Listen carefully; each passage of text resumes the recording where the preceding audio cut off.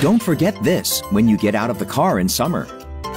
The temperature inside a parked car can exceed 50 degrees Celsius during summer, making it very dangerous and potentially fatal to leave a child or pet inside a car.